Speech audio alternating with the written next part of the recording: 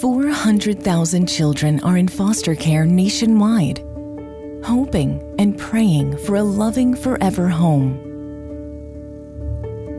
Catholic Charities West Michigan has been serving Michigan's foster children and families for over 70 years. And it continues to do so with excellence. In the past 10 years, Catholic Charities West Michigan has placed around 4,500 children in loving homes. But the care they provide isn't just left at the door.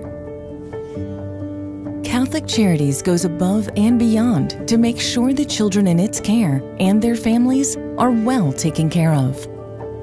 They've paid for children to get braces, to participate in equine therapy and martial arts, and they've provided for families in need through their food pantry. All of this exceeds what the state of Michigan pays for and provides.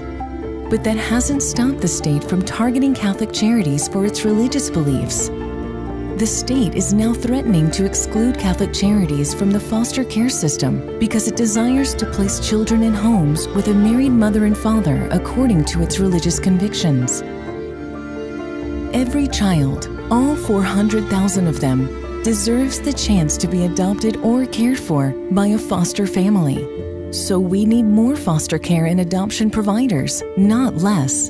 Eliminating faith-based providers like Catholic Charities eliminates another chance for these children to find hope and a loving home.